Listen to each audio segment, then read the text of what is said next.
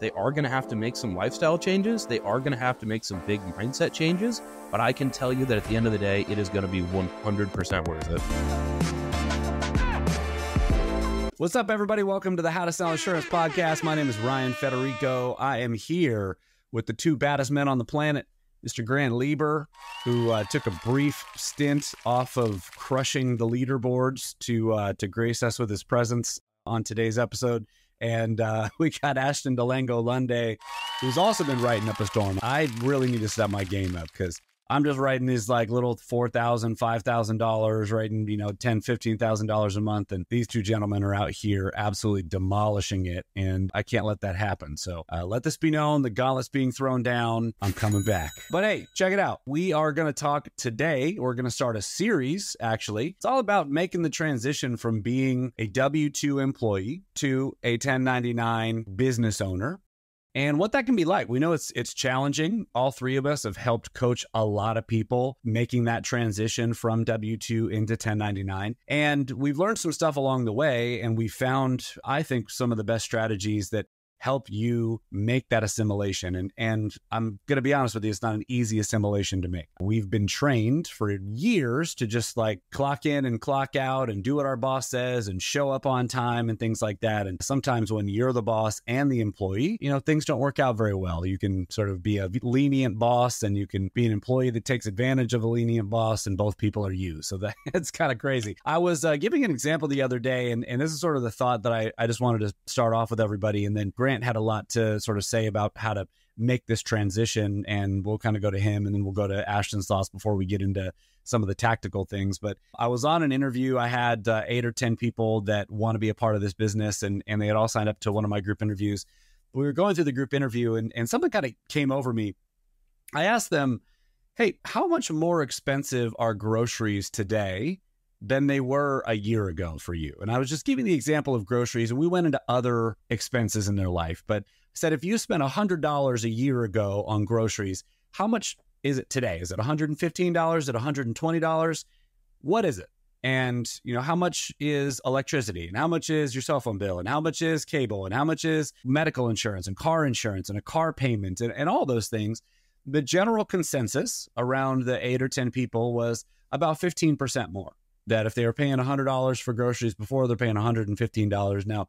We can debate the reasons why, but this isn't a political podcast. I was just making a point. Things are getting more expensive by 15, 20% plus. And so the reality is, if you're in a W-2 job, if you're not increasing your income by 15 or 20% every single year, you're going broke. You are falling behind. Hey, everything else around you is getting more expensive.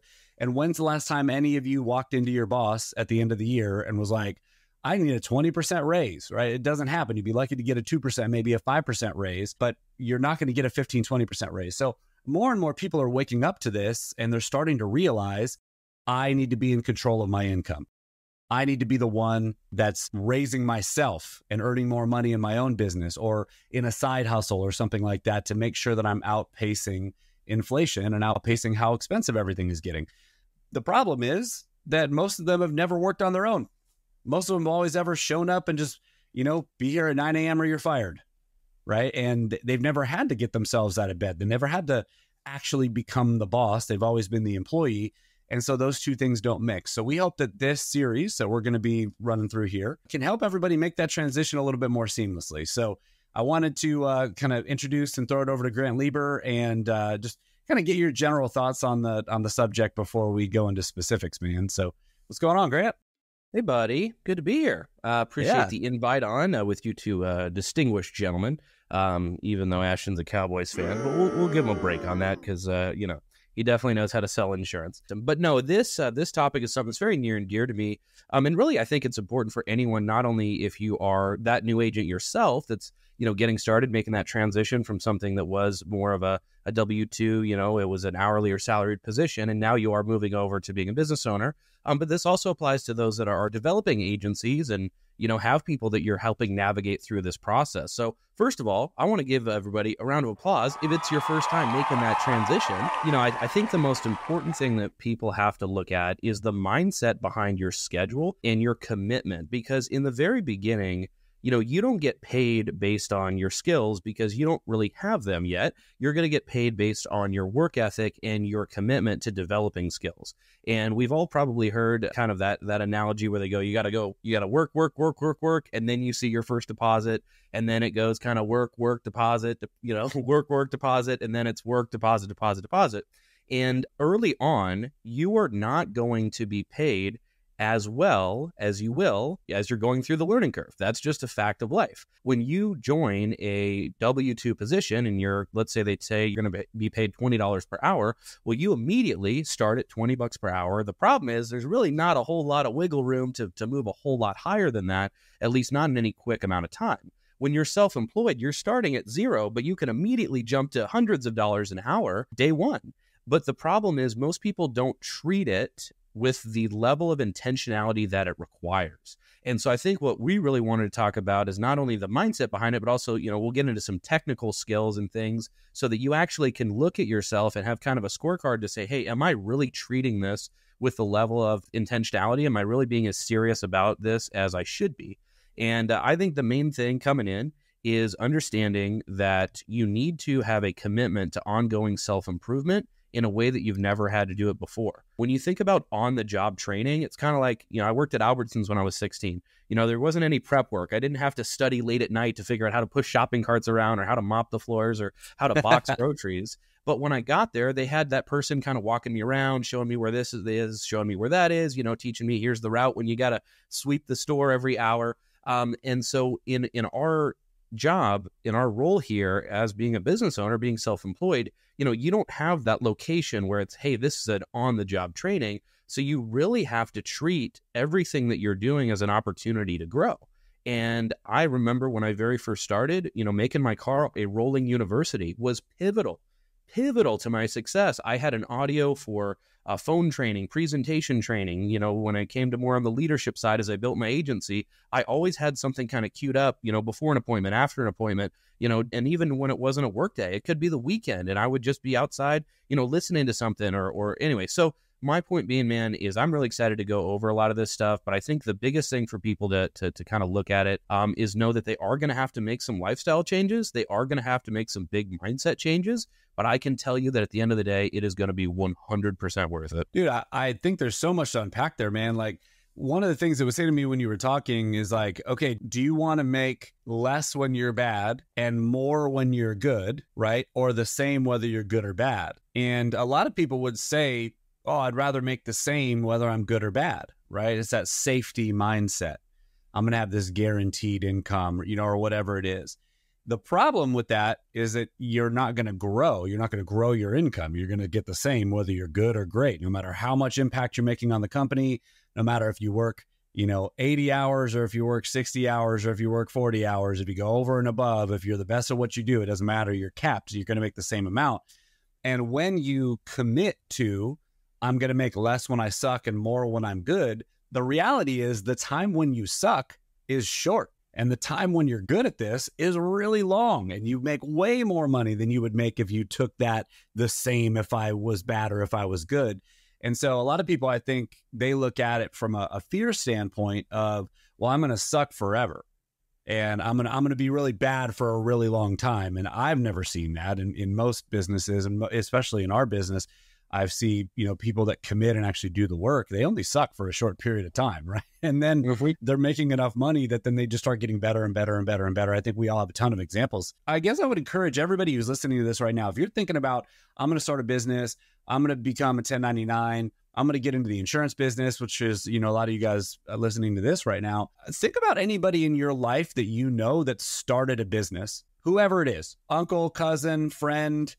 Doesn't matter what kind of business. They started a restaurant, they're a plumber, they do hair, they have a t-shirt company, whatever. Just think about what it was like for that person starting that business and what they had to do to get that business off the ground. I have a cousin who's a very successful plumber, but he wasn't a very successful plumber when he started. He worked as a plumber on somebody else's plumbing team, and then started doing some side jobs, and then branched out on his own. It was like, I'm starting my own shop, had to buy all his own equipment, had to get his own licenses and certifications and bonds and, liability insurance and like all that stuff. then had to go out and find the clients and do the work. And guess what? He bought the wrong material and clients didn't pay him. And there was mistakes on jobs and the city took forever for permits. And all of the same challenges exist if you're a restaurant owner, right? Like you're going to have employees call out sick and steal money from you, and days that your POS system doesn't work, and deliveries and food that goes bad. Like this is kind of what starting a business is. And think about now the people that you know in your life that have been running their own business successfully for a long time. Like what's their life like today? So if you're willing to go through that short period of time of learning and not being great at it, the payoff, exactly like Grant said, is so much higher than if you would have just, got a $70,000 a year base salary job. It's unreal. But Ashton, I'm actually super excited to hear this because a lot of people don't know this. Ashton came into this, he had been working at good old Sonny's Barbecue. Shout out Sonny's Barbecue. I have some fond memories of Sonny's Barbecue in Florida, but was a server at Sonny's Barbecue. I was in seminary, had a tragedy in his family, and he was affected by an insurance payout and was like, all right, I'm going to start this business. And Grant, did you come in from outside sales when you came into this industry? No, sir. Delivered flowers and worked for a nonprofit. Got it. So yeah, it'd be interesting to hear your experience on this too, because I came in from commission only into this industry. So Ashton, you're coming into this industry and you shot out of a cannon. You did what I think most people that come into this industry would hope that they could do. Make a seamless, quick transition from hourly to, making a bunch of money in commissions and being their own boss and sort of managing their own schedule. What was that like, man, for you? Yeah, I think making sure that you have those standards in place is going to be the biggest thing. And that first one has to be discipline. Right. It doesn't matter if you're trying to do this part-time, full-time, spare time, whatever you want to call it. If you don't have your discipline put in place, then it's going to be hard. If you don't discipline yourself to learn, if you don't discipline yourself to memorize a script, sometimes that's some of the hardest things that we try to do. And for some reason it's hard and don't really know why, but we sit down and go, man, I can't memorize something that's 2 pages. I think the greatest example is the story of an instructor who did clay. He had 2 classes and he gave one of the classes an assignment. He said, hey, by the end of the semester, I just want one perfect clay pot. That's it.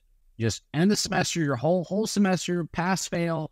I just need one perfect clay pot, one clay pot without blemish. The other class, he said, hey, listen, I need as many clay pots as possible. You will be graded solely off of how many clay pots you can produce by the end of the semester. At the end of the semester, the section that had to make as many as possible had more pots without blemish and had a higher quality of pots than every other student that only had to focus on one pot. And the lesson there is just very simply, if we focus on putting in the work, if we focus on doing the quantity will always beat out skill, beat out getting lucky once. If we sit there and we consistently put in the reps, we consistently make the phone calls, consistently book appointments, we're going to have more success than if we sit there and just try to get the one perfect presentation. Oh, I got to study the script until I have it perfect. Then I'll go do the one presentation. If you just sit there and go do it every time and do it multiple times, then you'll be able to have that result. And that's the same conversation I had with an agent yesterday who said, hey, I want to get where you're at. I got to get there. And I was like, listen, to do what I just did last week, I had to book 23 appointments. How long do you want to take to book 23 appointments? Do you want what I'm doing in a day? Do you want it in a week, a month, a year? How long do you want to wait to book 23 appointments on your calendar? Whether it takes a month, a week, however long. You can't get to where I'm at until you've done at least that. Like, it's impossible to make the same amount of sales on 2 appointments. It's that simple. Well, listen, this is a perfect transition because like the topic of this episode that we sort of all got together and wanted to talk about was having standards. And it's a little bit different than setting goals.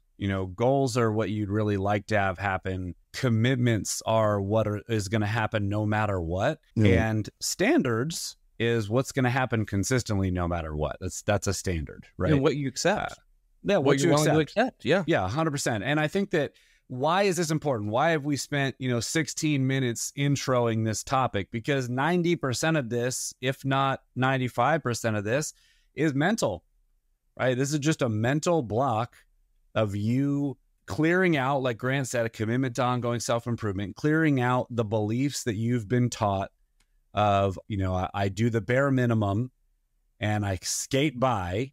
And I think a lot of this, Grant, is really innate, man. Like, I remember I brought somebody in one time and they were just having a real tough time doing work. They're like, that's the bottom line. They were having a really tough time working. They couldn't figure out how to get 10 hours of client contacts, like outbound client contacts, into their schedule. They just could not do it. They couldn't bring themselves to do it.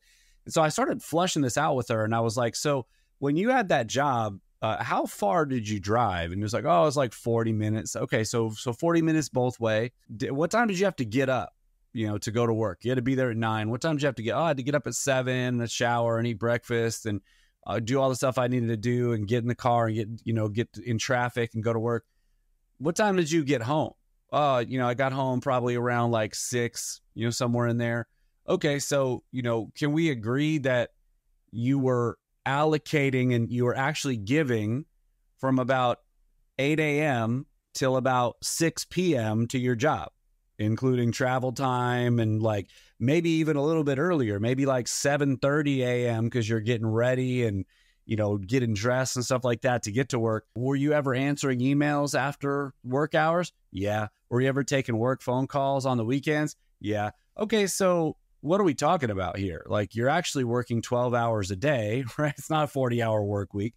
But for whatever reason, you can't seem to put 10 hours in when it's your own business. And what's the disconnect there? They're paying you $70,000 a year. We've got people in our company making $70,000 a month. I mean, there's agencies making $70,000 a day, and you can't figure out how to put 10 hours in. And so what is that disconnect? And it's 90% mental.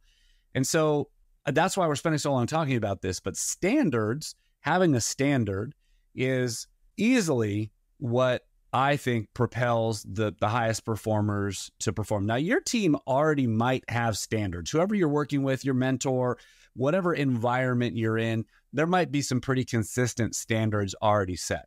We have some pretty consistent standards within our organization. That's 15 appointments on your calendar every week. You need about 300 outbound client contacts for that. That's, about the standards that this is what we do. If you're full-time, we have 15 appointments on our calendar at all times. And that's the standard level throughout our organization. That's why our organization is so successful, really, because everybody's committing to that.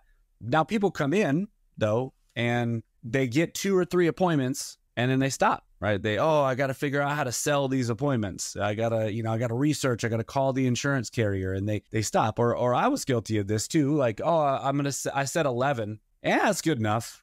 I could probably make it on 11, right? I'm going to kick it the rest of the weekend, whatever. I'm not going to finish the 15. And so what did you have to do, Grant? Because you're probably the most consistent person I know at setting double-digit appointments on your calendar every single week. Like, there had to have been some switch that you flipped to go like, if I don't have 15, I'm not stopping. And that's a standard, right? Yeah, I think it really just, it starts with, looking back now, it's easy to pinpoint what makes someone have success versus failure. And it always boils down to one of the 4 keys to a successful week. Was it resources? Was it schedule? Was it activity? Or was it a lack of plugging into the system and using kind of your resources in the process?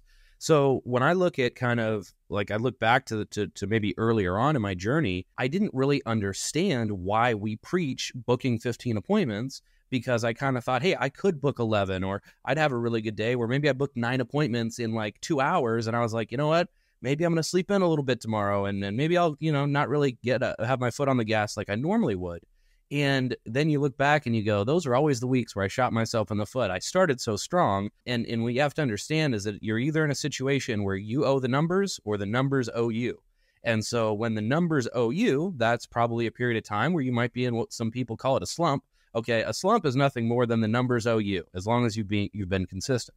And so when you're in that numbers owe you mode, you have to keep the faith and keep doing the activity until they come through. But then the most dangerous part is when the numbers are coming through for you and everything is kind of working in the way that you think almost too well. people let their foot off the gas because they assume it's always going to go that way. I was actually watching Mark Cuban. He was talking about when someone comes on Shirk, they get a big spike in sales as a result of them being on national TV and people seeing the product. And people take that spike and think that it's going to last forever. But what happens quickly is that those sales drop back down to where they were, and now they need to go back to growing it organically. And so when it comes to this business, it's kind of the same thing. You have to keep a level of consistency because you're going to have 1 week that's awesome. It's like you're walking on water and nothing can go wrong. You're writing policies. People are showing up. Life is good. Somebody's cousin called you and randomly said, can I spend $300 a month on life insurance? You're like, sure you can. Then you're going to have the week where it's like nothing can go right. Nobody wants to answer. The person that you talked to 30 minutes ago to book the appointment now suddenly ghosts you. Policies are getting declined. Someone from 6 months ago says, we don't really want this anymore. Like the Chicken Little, the sky is falling. And then you're going to have 2 weeks in between that where it's very kind of consistent, it's kind of average of those two. And so what's so important about booking double-digit appointments is so it creates a situation where over the course of the whole month, we're going to have the good, we're going to have the bad, and we're going to have the average, but it always makes it consistent if you stay with a certain level of activity, with a certain level of resources, with a certain level of committing to your craft. So when I look at the significance now of doing something like booking 15 appointments in a week, it's because I know that on average, I would have about 10 people that I would actually have a presentation with.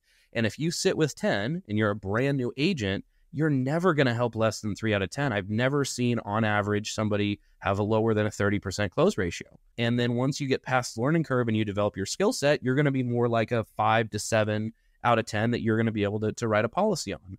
And so now when I look at how I'm able to not only consistently write business every week, but consistently write 10K plus every week, it's just because I've raised my standard from booking 15 and sitting with 10 people. Now my standard is booking roughly 22 to 25 appointments, sitting with around 15, and then writing at least 10 plus applications.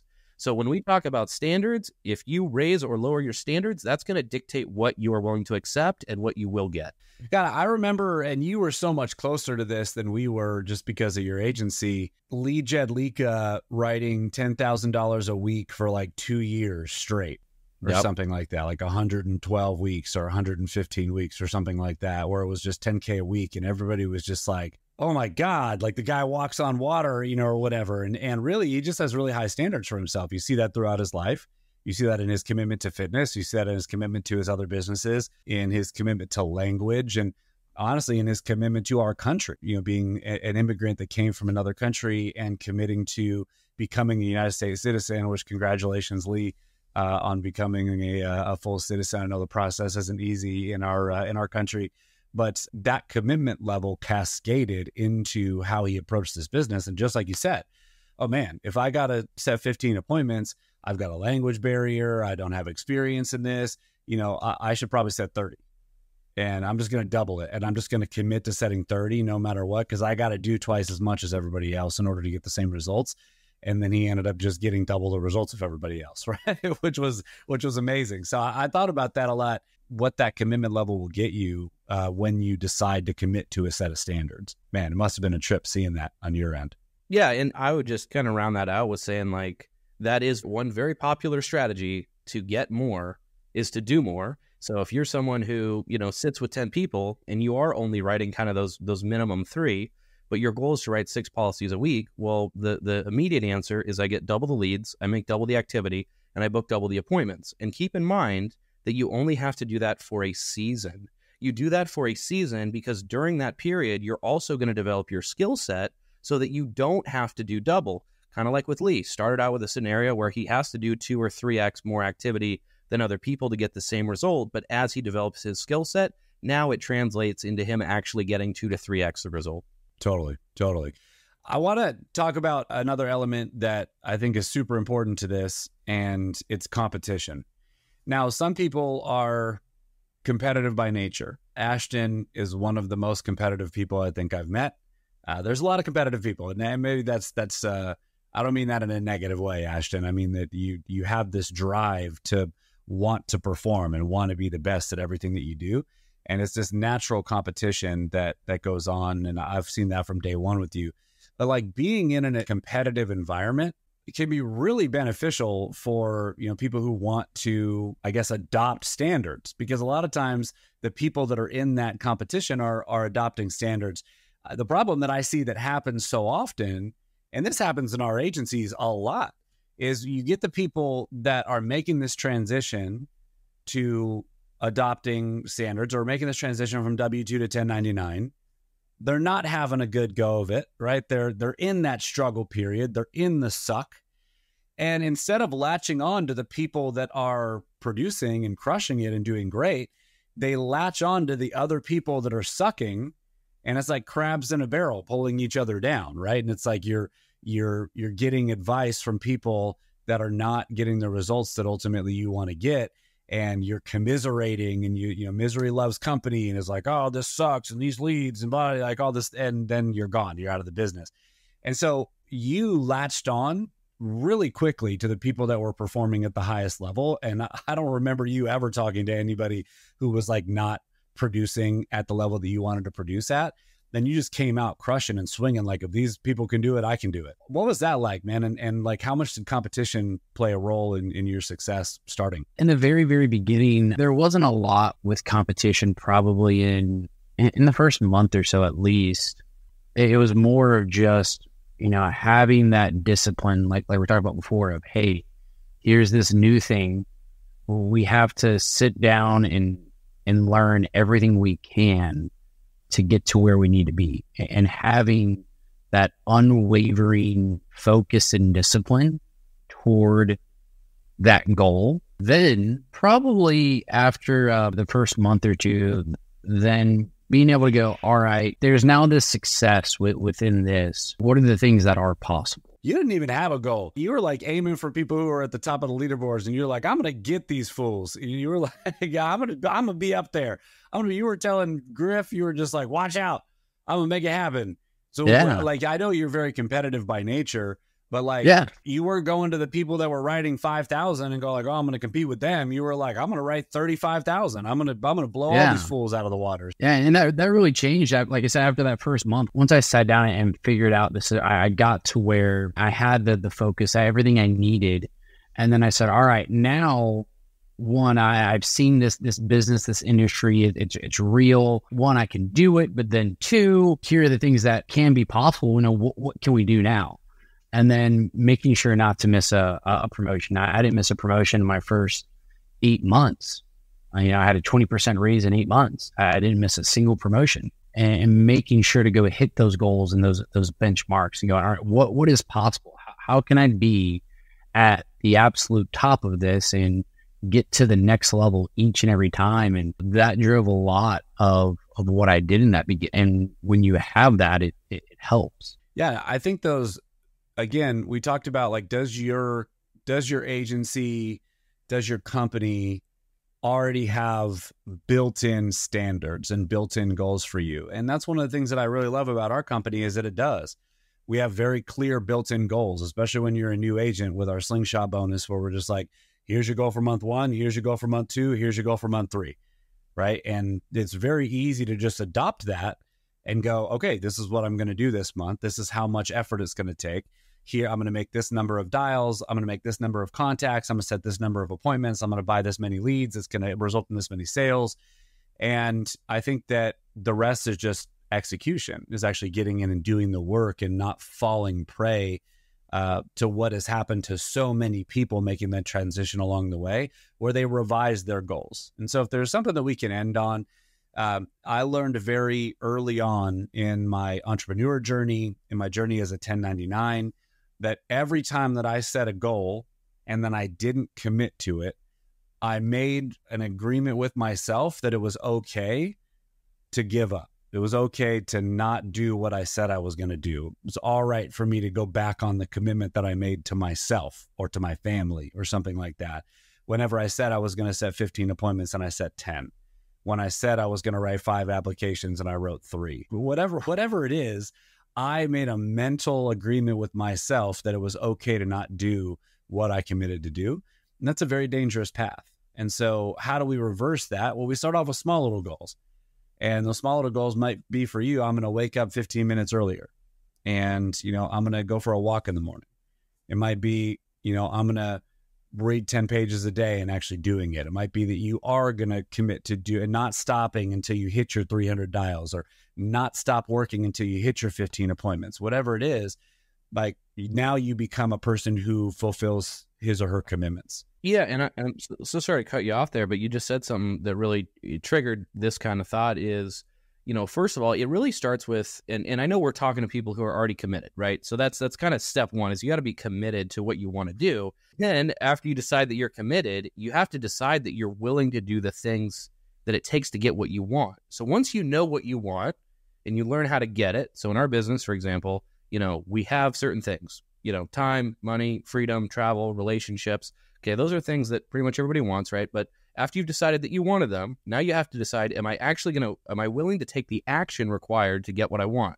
Because wanting something and then being willing to do the work to get what you want, that's a very big gap. That's basically, in a nutshell, is the gap between people that are homeless and billionaires. Is the difference between people that take action to actually get the things that they want.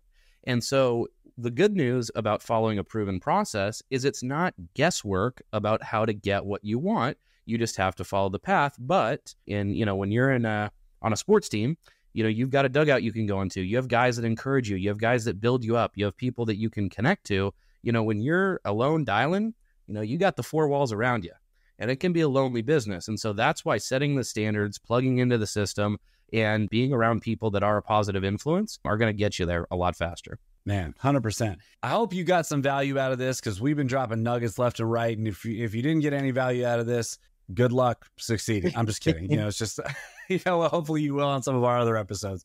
But keep checking back. We're going to keep dropping new content for you guys every week, popping out new episodes, and have some new guests on and whatnot. We're going to keep dropping videos in this series of what it takes to transition from W-2 to 1099. And we will keep on bringing value to you guys as much as we can. Later, everybody. We'll see you.